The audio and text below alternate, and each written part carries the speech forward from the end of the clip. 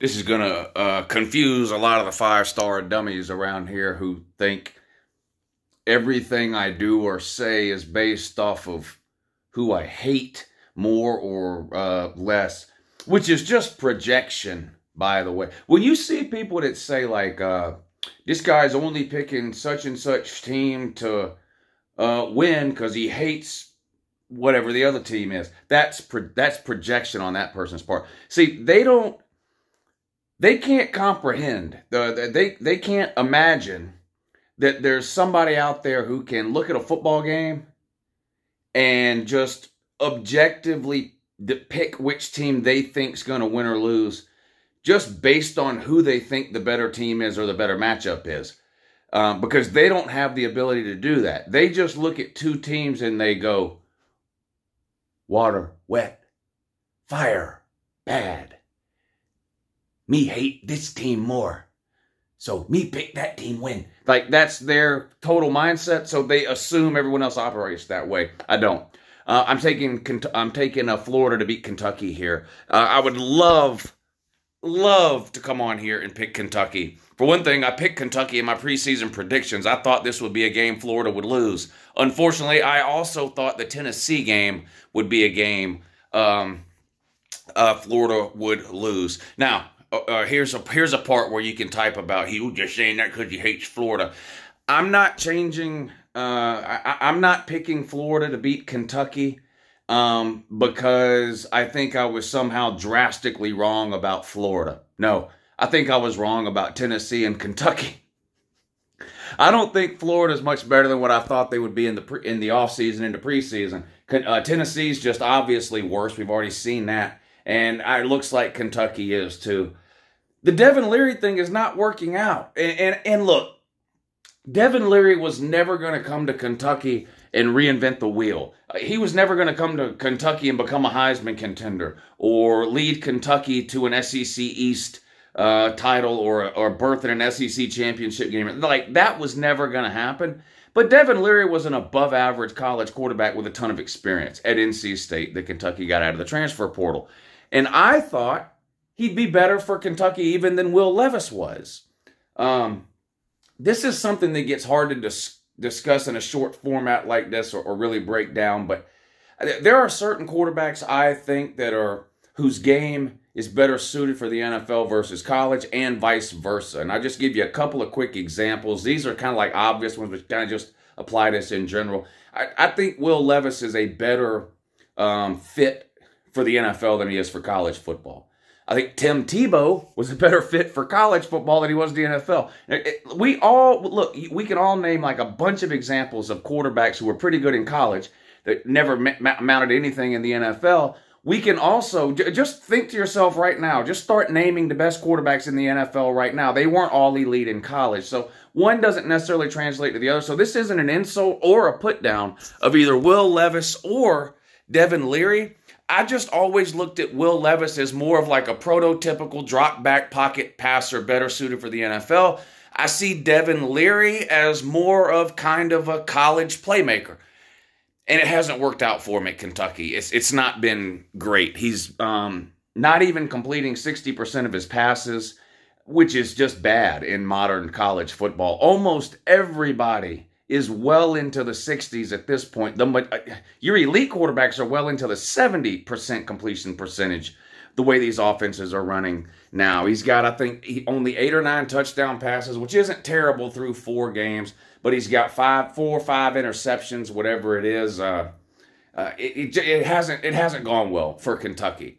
It seems like every offseason, especially since the portal has come around, and I don't blame Kentucky fans for this. Look, Kentucky fans are diehard fans. Like, they desperately want a legitimate football team, and more important than that, a legitimate football program.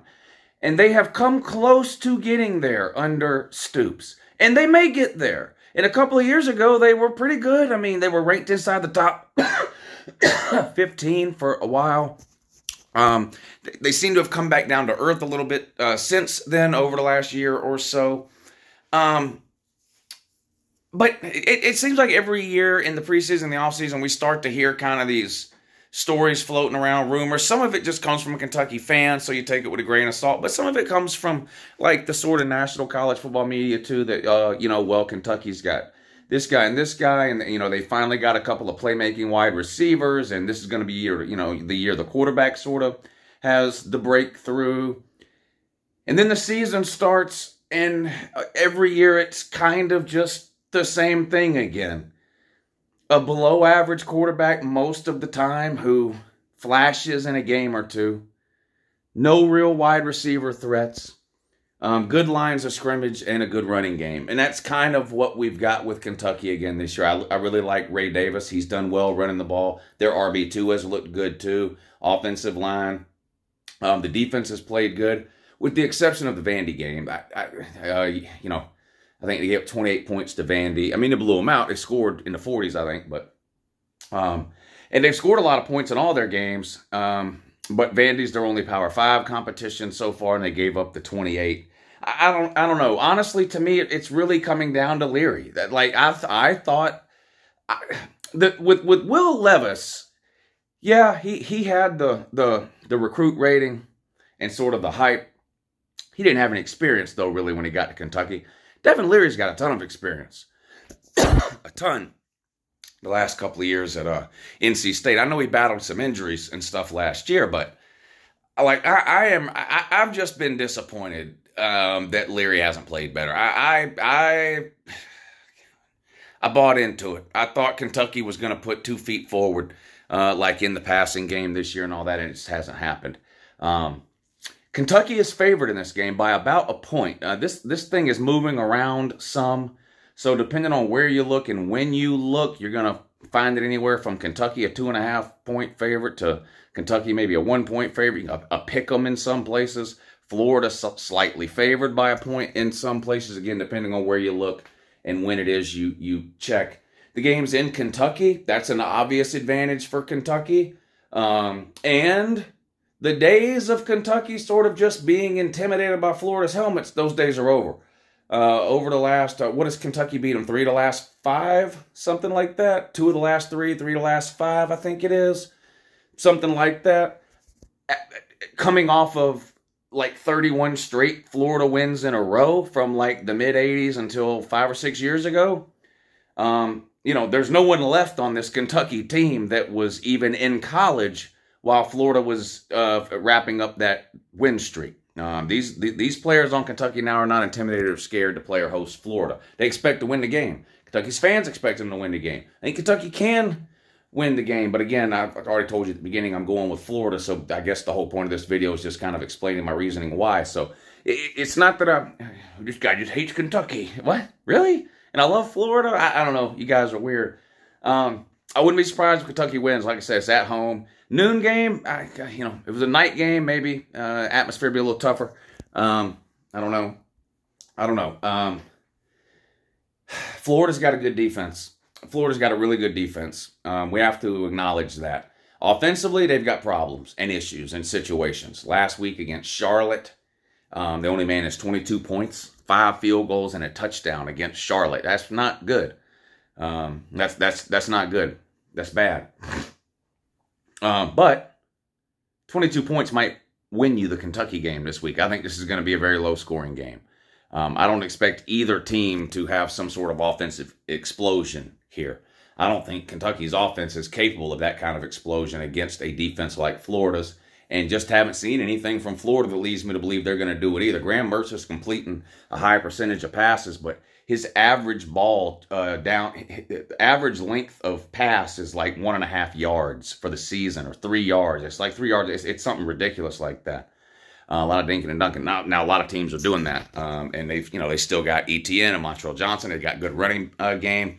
Like I said, I'd love to come on here and pick Kentucky, because I'll be honest with you, for me, for what I do here, it's a lot better for me when Florida loses. Like the point and laugh thing at Florida is off the charts. Unfortunately, there's just not a lot of people looking to point and laugh at Kentucky. So if Kentucky loses this game, I don't get very much mileage out of that. Whereas anytime Florida loses a game,